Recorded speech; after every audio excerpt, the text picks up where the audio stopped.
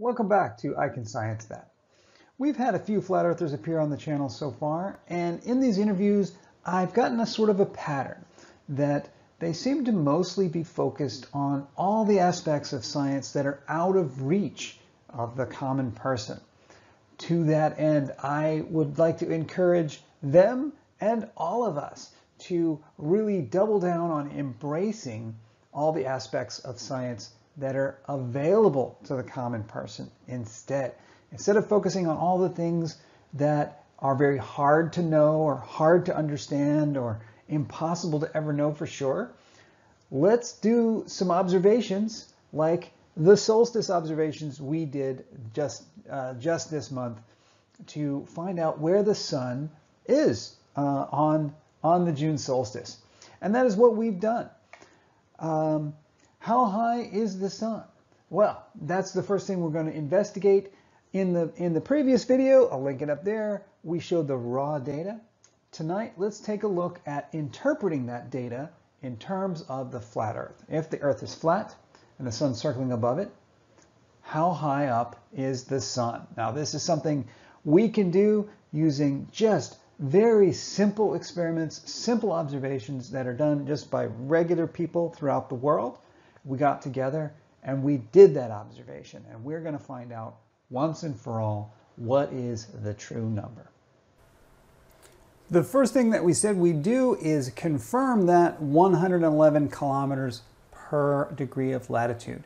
So here's Google Earth. I've placed some markers to just help us find some places to measure. Where did I put some? Some of our skeptics are in the UK here, so I put some in the UK.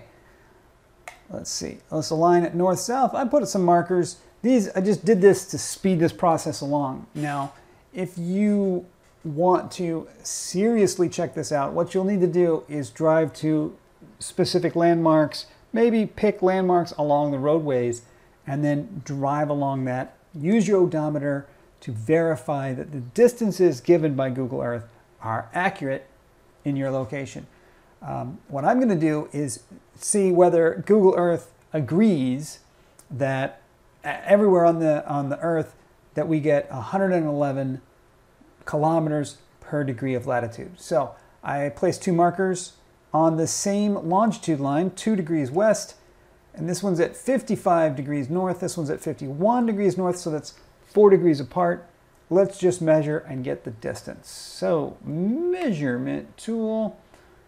Okay, let's just do a little clicky right there. So that's at, you can see the bottom corner here, 55 north. Let's get it as close to 55 north. That's close enough. Okay, and then we'll come straight down to 51 north. And you can see in the corner that I'm not lying. It is where I said it is. And there's your distance, 444.76. 444.76 kilometers per 4 degrees. 111 degrees, 111 kilometers per degree. So that's confirmed on that one. Let's go look, I got some in the US. Let's go look over in the West Coast here. Okay, here I have one at 34, and then up north I dropped one at 39, and then further up one at 48. So we can do both sections here and see whether maybe anything changes as you go further north. So let's start up here at 48. We're going to go from 48 to 39. So how far is that, right? This is 48 minus 39. We're going 9 degrees on this first one. Okay, so we'll put our starting point here at 48 and then drop straight down to 39. That's good. Okay. 999.96. 0.96 divided by 9. 111 kilometers per degree. Excellent confirmation there. Let's do the next one. From here and down here in Los Angeles area. Try and get it right at 34. Boom. 554.2. How many degrees was that? That was from 39 to 34, so that's 5 degrees. Divided by 5, 111 kilometers per degree. So, okay. Where else did I do it? Some of our folks are down south. Let's see if things are different down south. We are now at 151 degrees east, and I've got one up here at 24 south and one at 34 south. So this will be 10 degrees apart. Let's measure that distance. We'll go, I don't know, 20, we want 24 south, and we're going to go to 34 south. That's good enough. Okay, calculator. 1105.68 divided by 10. Okay, 111 kilometers per degree. Okay, so that should give us confidence. We knocked that one off.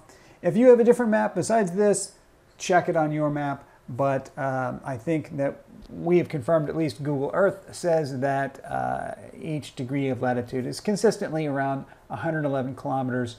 So we can be confident with that scaling in our diagrams. The first result we wanted to look at was the flat Earth sun height. So this whole thing is premised on the idea that the sun is circling above the flat Earth, so it should be at the same height the entire day. At least during a single day, it should stay at that same height. So we will triangulate what that height is based on these angles that we just measured. So before I showed the formula and stuff like that, I just put that formula right over here. Got a couple of instances of the formula right there. You can see it up in there. Based on the distance, now the distance we're going to get from the latitude, based on what we just saw from Google Earth, there's the formula right there. So let's do some spot checks. Let's start, I'm going to say let's start up north. Let's start up in the Great White North or something here. We want to get a decent distance between our two measurement points. So we're looking for something more than 5 degrees apart, and we want something with really low errors. So I don't know, let's take, this one's really low error. Let's take this one. Yeah, we'll put that one in. And ooh, here's one with really low error. Let's put that one in. So that's from, we'll see it right here. So that's from 52 to 59. So that's, 7 degrees almost, 7 degrees of latitude. And using those two observations, we triangulate the flat Earth sun height. The sun is 4,640 kilometers above the flat Earth. There you go. We have the answer. Now we can say we officially know how high the sun is. And it's not just a guess. This is an actual measurement we did from actual observations. But before we do, let's check it with a few other spots. See if we get the same number. Let's go a little further south. Let's do one down by me. I'm in the 34 range. So let me get a good number down in there. This one, let's say, yeah, let's get that one. 34.1, we'll put that in. And something higher, 40s. Here's a 44 with a really low error. Let's put that one in there. And okay, that's about 10 degrees apart. And according to those, we've got 5,700 kilometers. So it's not 4,600, it's 5,700. Now there was some error. There was definitely some error in these, so maybe that's just a little bit of sloppiness. Let's check another one. Let's go way south. We have some people down in the New Zealand, Australia area. They did some measurements. Let's see what they got. They should be on these negative values. Oh, well, this first one is really good. Let's take that one. Yep, we got that one. And we'll need something higher than that with a good error. Ooh, look at that. That's like dead on. We'll take that one. Okay, what did they get? They got 1460. So wait a minute. The sun is circling at the same altitude above the flat Earth, right? And when you measure how high that is, if you're up in the northern latitudes, you measure 4,600 kilometers. And then as you start coming down south a little bit, the sun appears to be higher. It's at 5,700 kilometers. But then when you go way down south, it drops again, way down. Now it's only it's under 1,500 kilometers. What gives? Let's do one more. I got 4 slots in here. I wanted to do one that is across the whole data set. So from the beginning to the end of the data set. Let's take a look at that. So the first element, and it's a good one. We'll put that one in. And then we'll take the last element. And see, these are the most extremes. So this should give us, like, you know, if there's wiggle in between, and it'll give us the average. And it does. So it gives us 3,500 kilometers up is the sun, according to that measurement. So this is, I don't need to tell you, that's a lot of variation. It's like a whole lot of variation. And it goes up and it goes down. So where is the sun? We were trying to measure, why does this vary so much? So the first thing you might want to consider is there really 111 kilometers per degree of latitude? What else could it be? Could it be the error?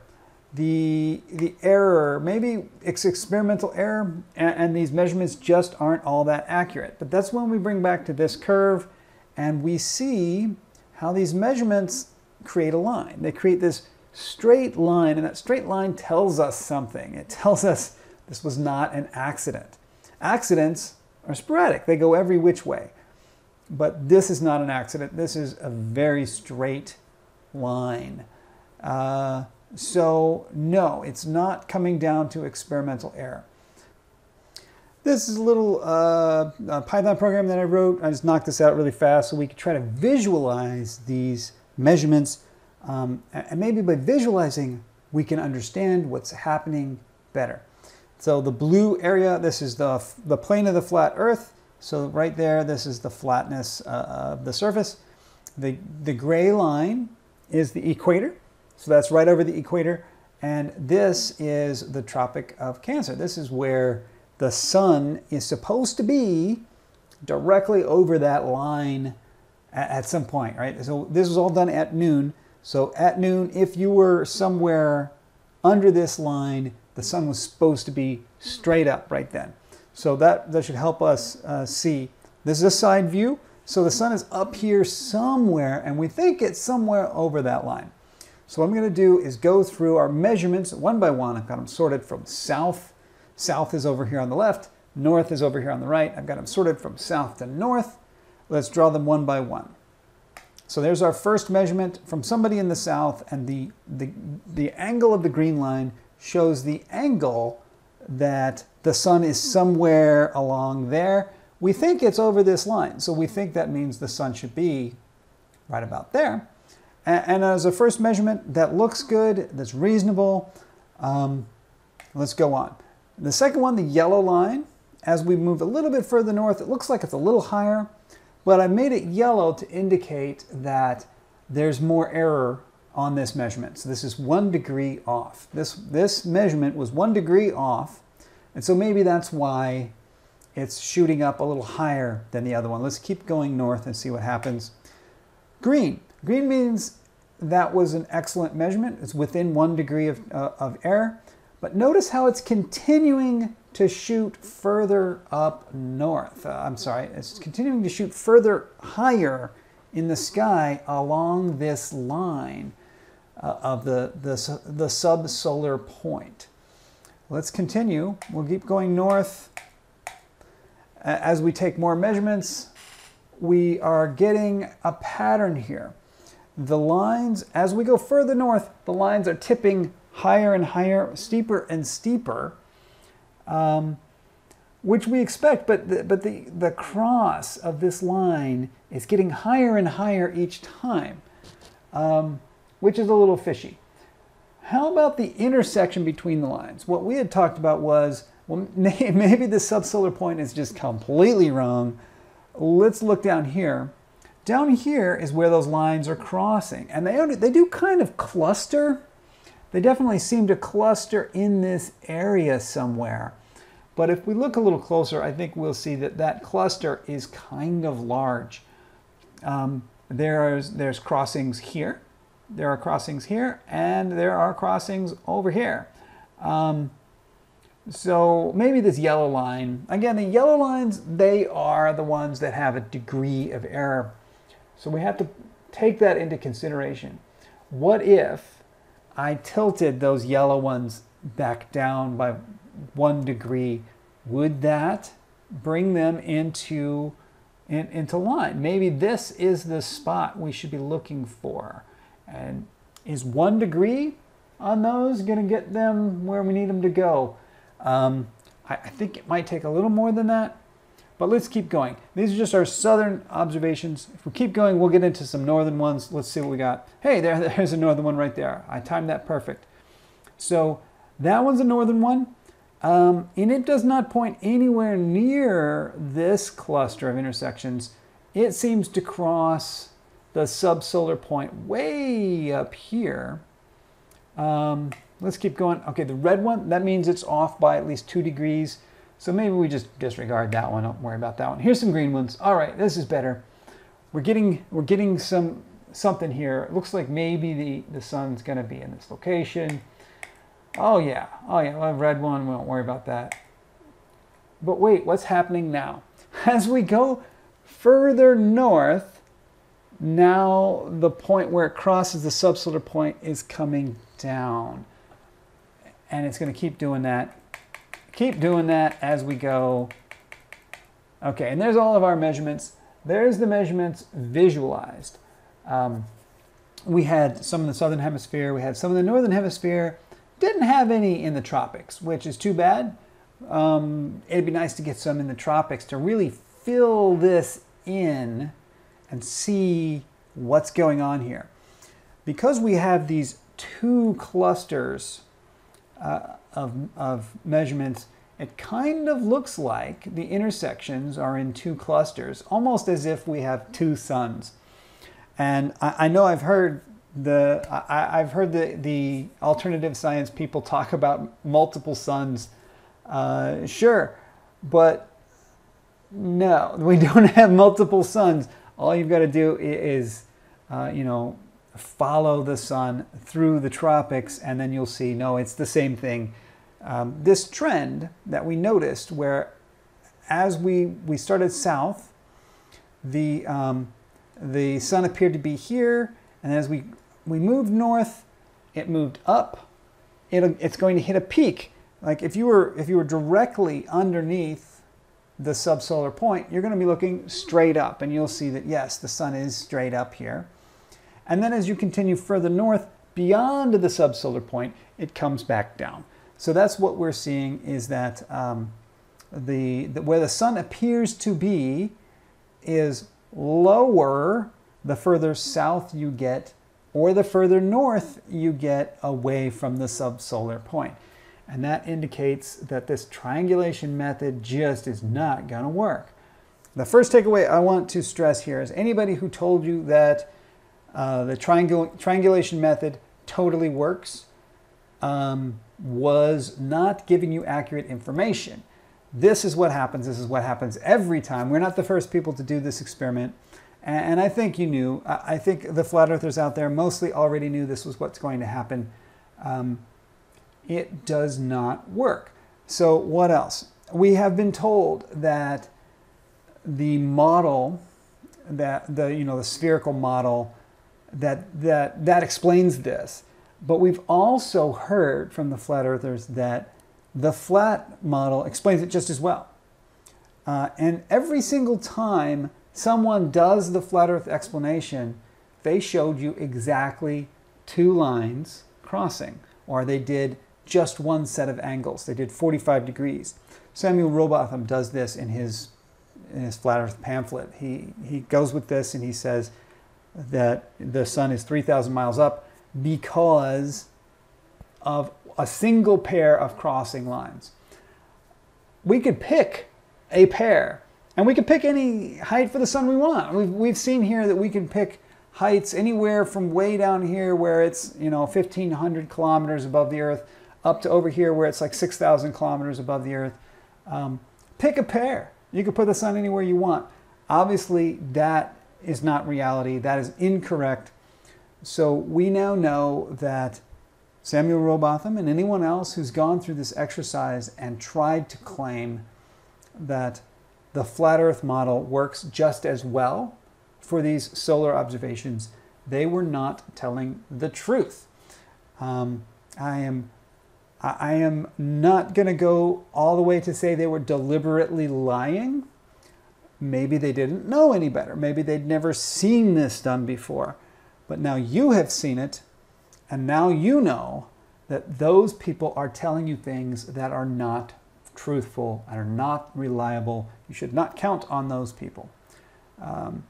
So, on the other hand, suncalc.org steered us right. SunCalc told us the truth, and the flat Earth hypothesis needs to go back to the drawing board. Of course, the Globers are going to want to conclude that this disproves the flat Earth. The flat Earth hypothesis has been nullified, and we need to reject the flat Earth. Maybe not yet. Okay, let's take it all the way through. Are there any possible explanations that we have not looked into that can maybe resolve this? The original hypothesis was that the Earth is flat, and that the sun is in a particular spot. Now we get a lot of comments down in the chat about the sun is apparent, the sun is not physical, those kinds of comments. I've tried to make it clear before, let me say it again, that is irrelevant. Whether the sun is a physical object or simply an optical phenomenon, it needs to be in a place. The optical phenomenon must appear to occur in a location. Unless you have some hypothesis about how this optical illusion that is the sun moves depending on the observer's location. And I think that's where you're trying to go with this. So let's be clear. Don't just say it's not physical. That doesn't explain anything. Don't say it's apparent. That doesn't explain anything. You're looking at my image right now. That's not physical. It's apparent. But it's here. It's in a particular place on your computer screen or on your phone right now. That is an image, and we can make measurements about that image. We have an image of the sun, and we used it to make measurements. Okay?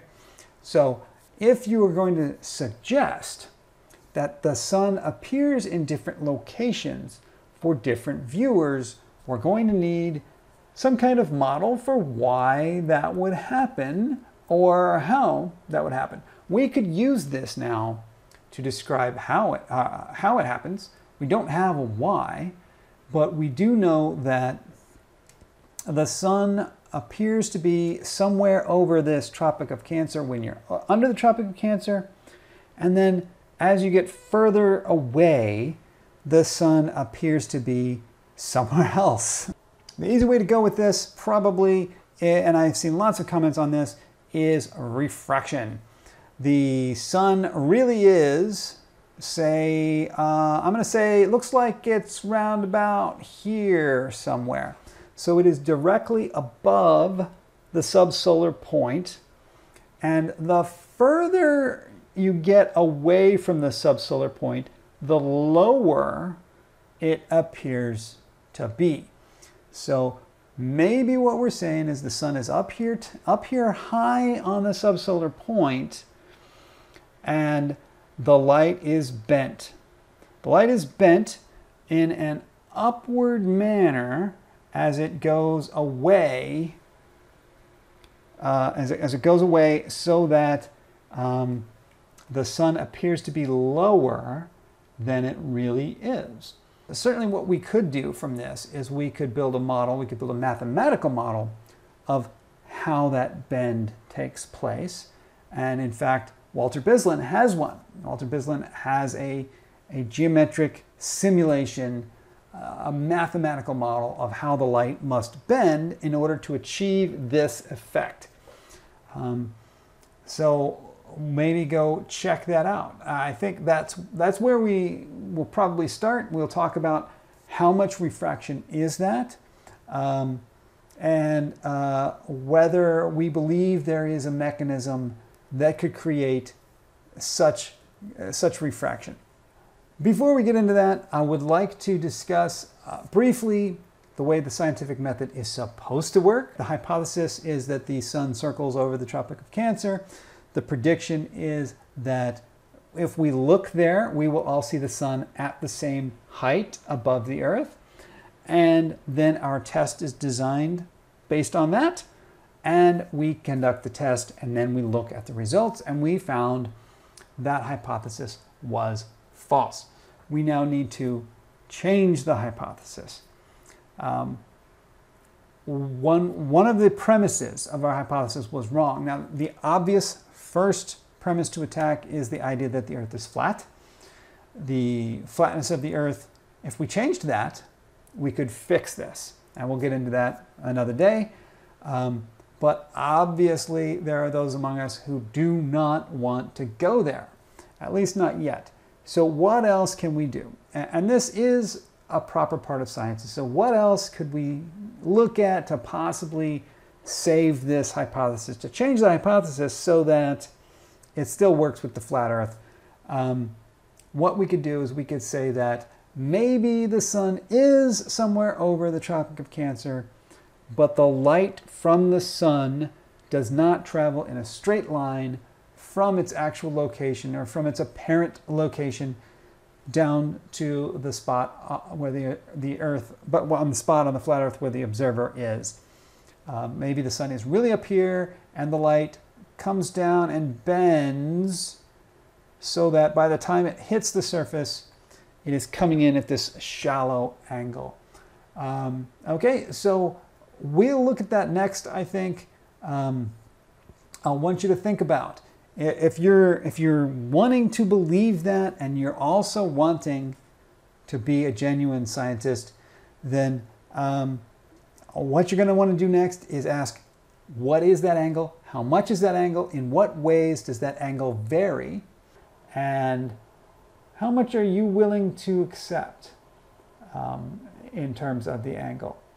So maybe answer both of those questions. At what point do I say that is too much refraction for me to believe? You know, you've heard that from the other side. You've heard the call of refraction, and here I am, I'm offering it to you. Hey, have refraction. There's your answer. Maybe the water in the clouds causes the light from the sun to bend. How many degrees can we bend before somebody says that is just too much? I don't believe it. In the last video, we did some shout outs, but I didn't catch everybody. So let's fill those in now. We have a few more to do. These are wonderful people who, they're just regular people just like you and me, and they went out, they took the time to go out and make this observation with us and share that data with us. Let's see who they were. We have SW12. We have someone who goes by the name of rhkgl. Now, those are obviously not your real names. If you want to, down in the comments, say more about yourself, I invite that, and we'll continue with this discussion. Who else do we have? We have Jayden, Stetson, and Stephen Meyer. This is a family group. It's a father and two sons who went out and did this as a family. It was Father's Day after all on the solstice this year. So I did this with my own daughter, and yeah, this is great. See, this is what this everyday science It's a fantastic way to spend time with your family and spread a little of that positive education that I think is so, so important. So great job, Jayden, Stetson, and Steven. Who else do we have here? We have Tom, Jon LeVitre, David Penny, and Winston Wolfe. All these are folks who went out and did this observation with us and contributed to this data set that we just saw. Finally, one more shout out. I want to do a special shout out for Michael Dam Olsen, who has a YouTube channel that I missed on the previous time. We will take a quick look at this YouTube channel, and also I want to highlight in particular this video. We'll take a look at that as well. This is Michael Dam Olsen's YouTube channel, and you can see there's not a lot here yet, but there is the results of this observation appearing here on the YouTube channel. I will link this video down below, and I won't show the whole thing, just show the highlights. So this is a wonderful animation. He's doing 3D animation on this thing, and he's going to show our data set. This is that same data set that I just showed, but look how much higher quality his presentation is than what I did. So pop over there, give that a watch, give that a like, and maybe that deserves a sub. We get some subs piling on there. Maybe Michael will make us some more videos of this data, and we'll keep feeding him more data and keep that going and turn that into a really fantastic channel. So lovely to see that. And everybody go check that out. Thanks again for everyone who contributed.